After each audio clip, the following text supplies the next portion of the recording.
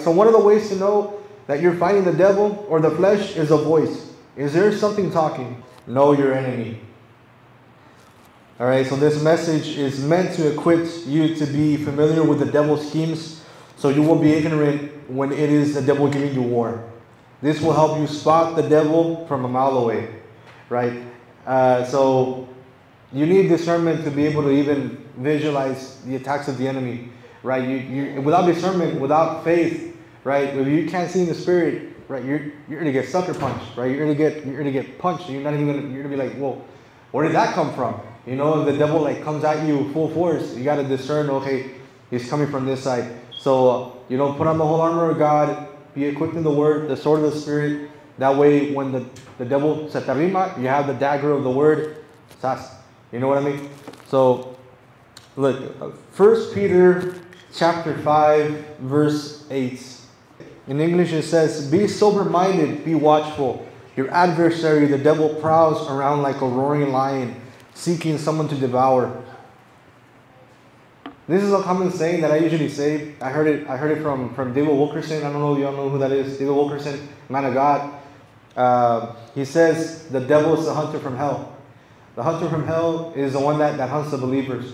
Those that are in Christ, right? So like lambs, this guy's a lion that hunts the lambs and wants to devour the lambs, right? It's pretty brutal, right? Those that love Jesus, those that are faithful to Jesus, those that are consecrated to Jesus, those that belong to Him, that's who the devil's going to hunt, right? If the devil sees that there's somebody that's lukewarm, he's going to be like, well, he's already mine. I don't have to give him more. Whereas if it's somebody that loves the Lord wholeheartedly, if somebody loves the Lord and is devoted to Him and is being intentional with their life and is seeking after Jesus all the time, right? That's who the devil goes after, right? So whenever you experience some sort of spiritual warfare, it can be emotional, spiritual, mentally, physically, that's the devil giving you war. In a sense, it's a sign that you're alive spiritually, because the devil's not going to waste his time on somebody that already belongs to him, right? So the whole point of this message is to equip you, right? You can fight back, right? Only through the authority in Christ, because without the authority in Christ, first of all, we have within ourselves no authority. Me, as in Carlos, I have no authority within myself. I only have authority if Jesus gives it to me, which He did on the cross. It is finished.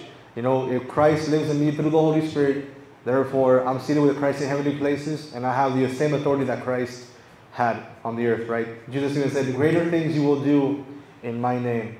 Right, Mark 16, these signs shall follow them that believe. They'll cast out demons, they'll heal the sick, right? All these miraculous things shall follow them. We don't look for them. Those things automatically should follow the believer, according to Mark 16.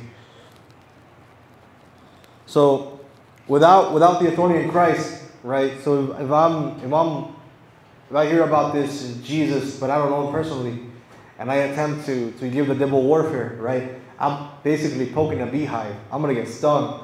Right, that happened in the Bible with the sons of Sceva, right? So the sons of Sceva situation will happen if we don't have authority in Christ. That means if we're lukewarm or we don't know Christ for ourselves, right? If the Holy Spirit does not have a home inside of us, it's going to be the whole sons of Sceva situation. I'm pretty sure we've all heard of the sons of Sceva. Without the authority of Christ, you're poking a beehive like we spoke about, and you'll get stung if Jesus doesn't live in you, right? The demons knew Jesus and they knew Paul, but they did not know the sons of Sceva because they weren't really believers themselves, right? If we go to Acts chapter 19, verse 13 and 17, si vamos al libro de los Hechos, capítulo 19, verso 13 al 17. Whenever you all get it, can I get an amen? It says here, this is Acts chapter 19, verse 13 to 17. This will be quite a bit, but I'll read it for you. Aquí dice, a group of Jews was traveling from town to town, casting out evil spirits. They tried to use the name of the Lord Jesus in their incantation, saying, I command you in the name of Jesus, whom Paul preaches, to come out. The 7 sons of Sceva, a leading priest, were doing this. But one time when they tried it, the evil spirit replied, I know Jesus and I know Paul, but who are you? Then the man with the evil spirit leaped on them, overpowered them, and attacked them with such violence that they fled from the house naked and battered. The story of what happened spread quickly all through Ephesus, to Jews and Greeks alike. A solemn fear descended on the city, and the name of the Lord Jesus was greatly honored.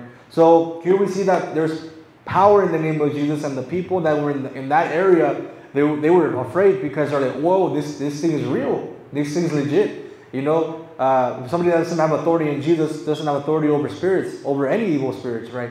Because then they have authority amongst themselves.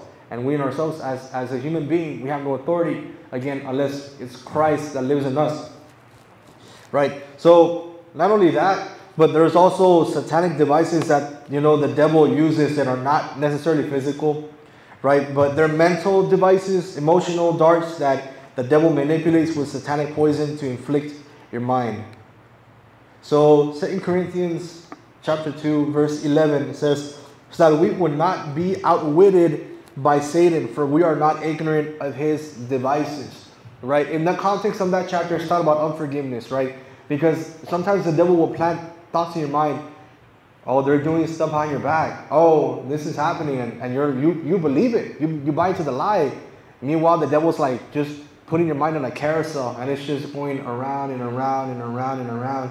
And none of it's true. Because guess what? Satan is the father of all lies. So by default, if it's a demonic thought in your mind, by default it's already a lie. Because who's the one giving it to you? The devil. Devil, the father of all lies.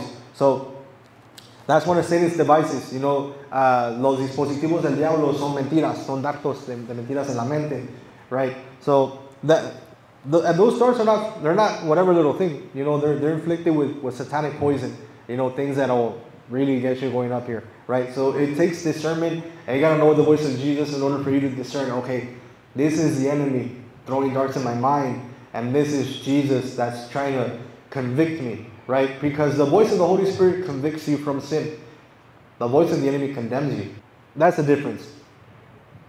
The Holy Spirit convicts you from sin and gives you redemption, saying, turn away. Turn away, right? He doesn't condemn you. Where the voice of the enemy says, you're done. That's the voice of the enemy. That's how you're able to discern conviction, condemnation. Two different things.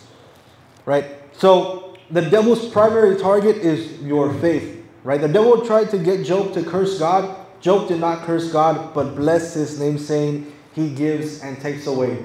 So I'm pretty sure we all know the story of Job. I'm not going to dive into it for the sake of time, but Job lost everything, and that was the enemy that went up to the throne of God. It says in Job 1. The devil Satan approached God along other angels, the sons of God. And he asked God for permission. You know, let me inflict him and see how he curses you. And God's like, try it. See how you're going to see how faithful Job is to me. Right? But that was the goal of the enemy. The goal of the devil is for you to twist the character of God in your mind. Because if the devil twists the character of God in your mind, you're not going to run to God. Because you're going to be like, you're the one that did this to me. And the devil's like, you fell for it. That was me. But you're blaming God, so I did my job. That's the enemy. Right there's the enemy. Right? So the devil doesn't care if you worship him. His goal is to obstruct and divide you in Christ. So the devil doesn't care if you turn to Satanism. The devil doesn't care if you turn to witchcraft. What the devil wants is for you to turn away from Jesus. Abandon Jesus. If you can get in the way and divide you in Christ, that's the goal. That's his goal, right? To attack your faith. And your faith, if you don't believe in God, then who are you going to run to as well? The character of God in your mind, right? So his goal and his target is your faith. Is your faith and your trust in God. That's the devil's target, right? So protect your faith. So another thing, the devil fights brutally.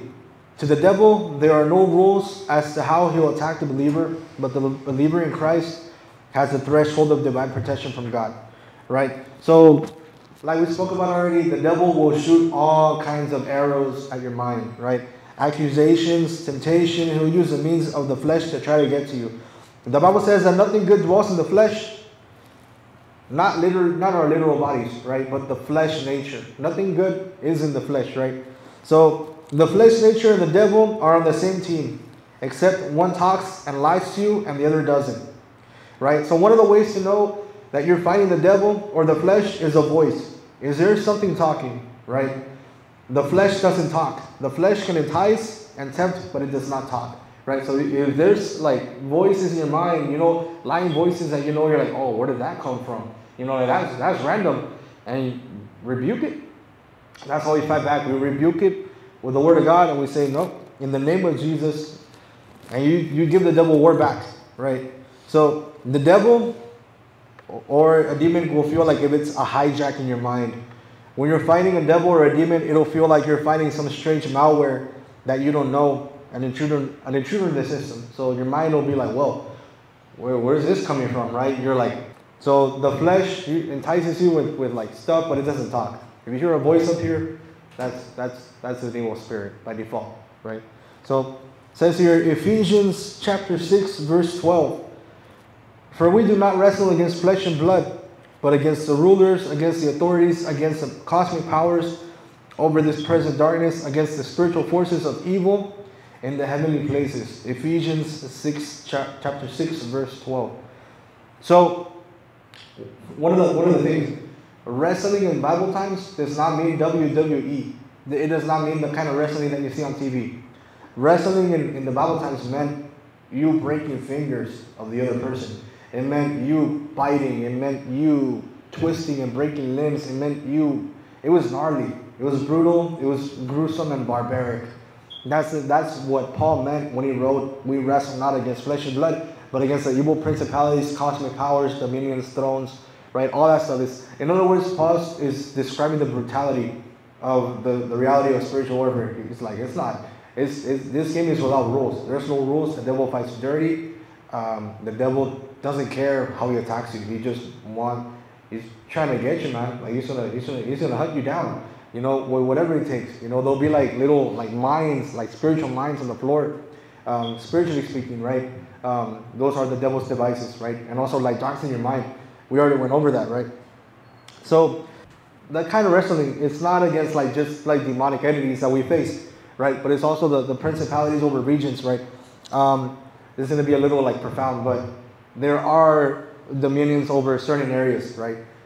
Sometimes you might travel into, it's happened to me where I traveled into a certain city or a certain region, anywhere in the world, right?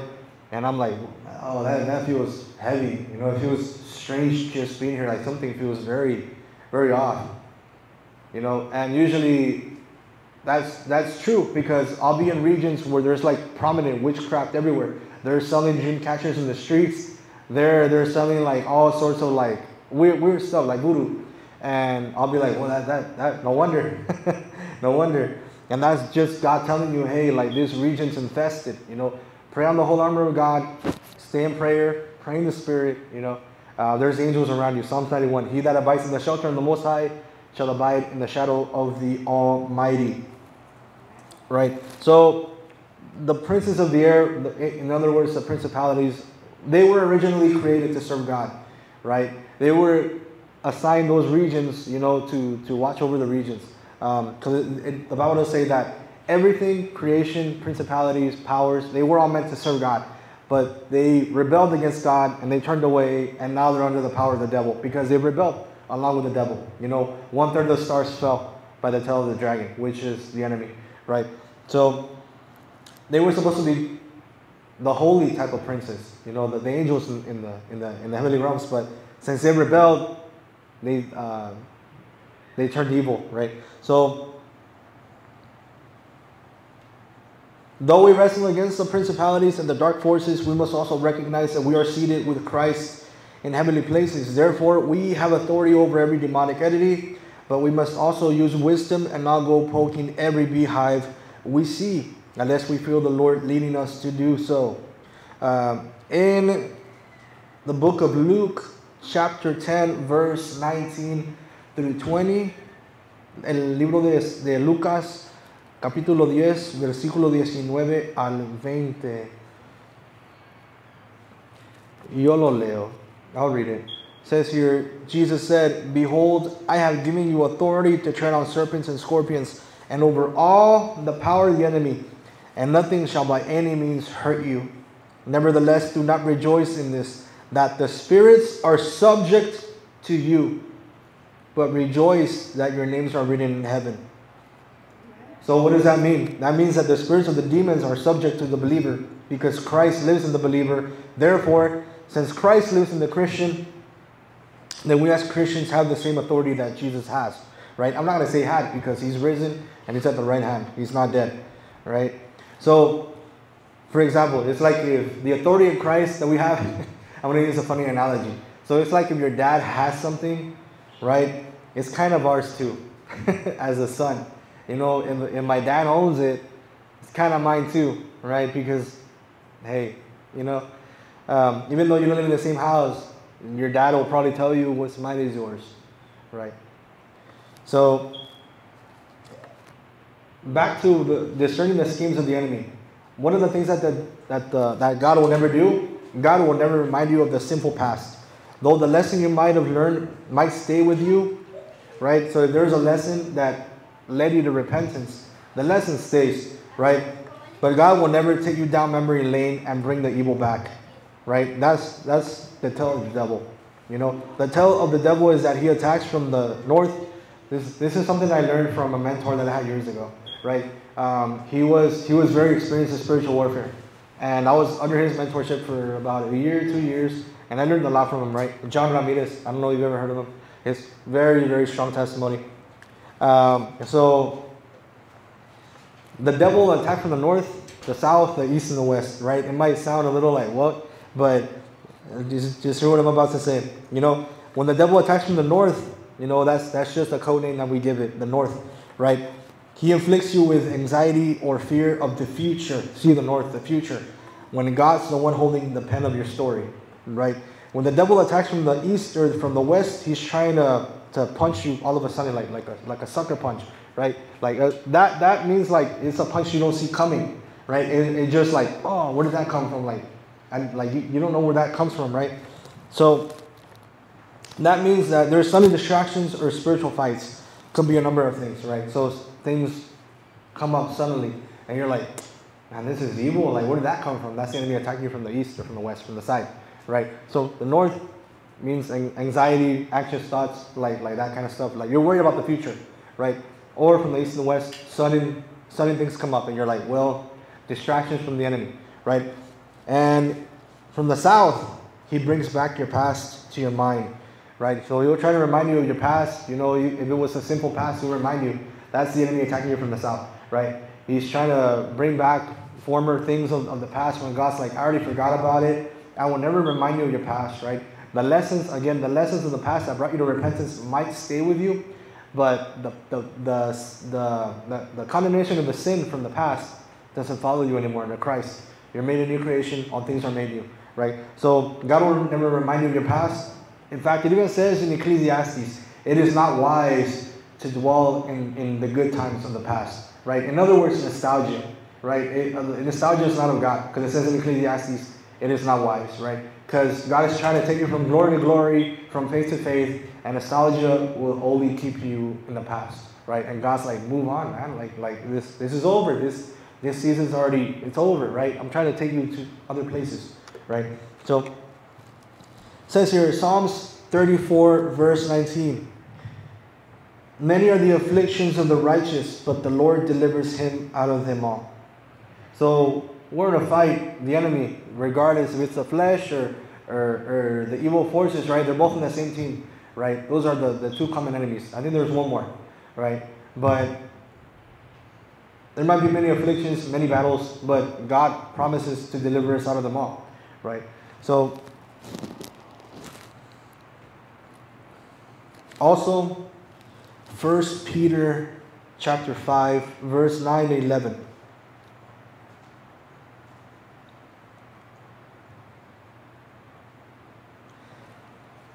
So this just reaffirms the reality that everybody's going to fight a war, right? The road is narrow. You know, Cristo dijo que el camino no está fácil, ¿verdad?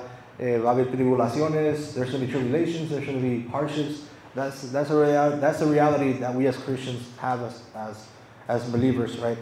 And 1 Peter chapter 5, verse 9 acknowledges that. It says, resist him Resist him, firm in your faith, knowing that the same kinds of suffering are being experienced by your brotherhood throughout the world. And after you have suffered a little while, the God of all grace, who has called you to his eternal glory in Christ, will himself restore, confirm, strengthen, and establish you. To him be the dominion forever and ever. Amen. So Peter right here is saying, hey, whatever's happening to you, you know, you might feel like it's a unique thing that's happening to you. A very, very bad thing, but it might be unique to you. Be like, I don't know anyone that's going through this thing. I don't know anyone that's passing through the same thing. And right here Peter says, don't be surprised. There's other people around the world that are believers that are going through the same thing. And sometimes we don't acknowledge that the things that we face are actually diabolical attacks. But somewhere, I don't know, like remote, far off in a different state, country, city, maybe your neighbor, you don't even know, right? They might be fighting the exact same thing that you are, right? So that's why it says in Peter, relax. You know, your brothers are going through the same thing all over the world, right? Maybe not the guy next to you, but the brother on the other side of the world is going through the same thing. So there's nothing that surprises God, in other words. Like whatever you go through, God's like, oh yeah, that's nothing new. You know, nothing new under the sun. Right? So the verse that we just read, which is 1 Peter chapter 5, follows the first one that we read earlier about the devil seeking someone to devour, right? So we spoke about how the devil hunts down the Christians, right? But we also, there's a verse that presents a problem, and then the following verse presents the comfort. As in like, oh, the devil's hunting you, but don't freak out because he is hunting everybody else. So in other words, you're not alone, right?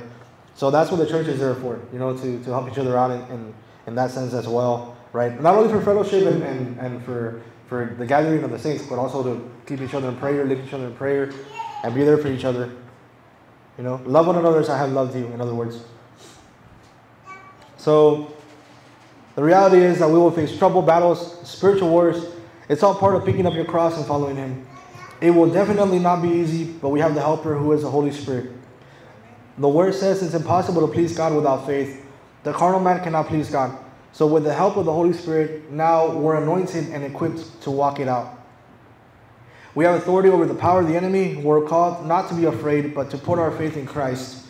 But we're also told to be vigilant and not ignorant when it's the enemy sending arrows from a mile away. Right? So if we see the enemy coming from a mile away, we must be wise and use discernment on how we should go about it. In other words, do not be sitting ducks waiting for the hunter. Right? So, in other words, what I'm trying to say in this message is that, you know, sometimes we might see something and be like, no es el diablo. You know, like, it's just what it is, right? No todo es el diablo. You know people that say that, oh, that's not the devil. It's not always a devil. And the devil's like, are you sure? You know, so what I'm saying is, do not be ignorant of the evil attacks that might be satanic, right? You might be like, oh, that's so dumb, you know, that like una llanta ponchada, you know, or like just little things, right? Or even then, some sickness can be evil, right? There were spirits of infirmities in the Bible, and there still are spirits of infirmities. So there are infirmities out there that are in fact caused by evil spirits, right? But with the authority of Christ, we cast them out, right? But I'm not saying every infirmity is spiritual, but infirmities can be spiritual. A lot of things can be spiritual. I'm not saying everything that comes against you is the devil, but I'm saying don't walk it off if it is, right? Don't be ignorant. In other words, like the word says, do not be ignorant of the devil's devices, right? So, in other words, we're in the last days, and the devil is trying to sift anyone he can, to pluck them up like weeds. Stay grounded in Christ, fight the good fight, remain faithful to Jesus and his commandments. So, we're in the last days, obviously, because we see the evil agenda that's happening everywhere, right? In the movies, right, we're seeing all this homosexuality stuff being pushed. There's no coincidence. That's the enemy trying to go all out. People aren't even silent about it anymore. People are like, oh yeah, it's there because we intended it to be there. There's interviews with Disney executives that are honest about it. They're like, oh yeah, we put a little sprinkle of that in there on purpose. They're not lying anymore. They're not lying about it anymore, right? So that's the enemy just trying to go all out. And you know, it's heartbreaking to see that there are some Christians, right? I'm not saying here, right, but in other churches, right, or in general, that will support it and be like, hey, what's wrong with that? You know, like, aren't we supposed to love one another? And God's like, that's not the type of love that I intended for you to have. right? That's a twisted version. And again, anything that's contrary to the nature of God, anything that's contrary to God's original design is sin, right? So if God gave you an assignment and then God appointed something to do something, for example, God told the sun to shine. God basically appointed the sun. You're going to be bright, you're going to burn, and you're going to provide light for my children, right? For the people of the earth, right? So the sun, I'm not going to say it, never mind. But anyway, that was the message for today, guys. I was going to go somewhere else, but I felt the Lord saying no, not yet.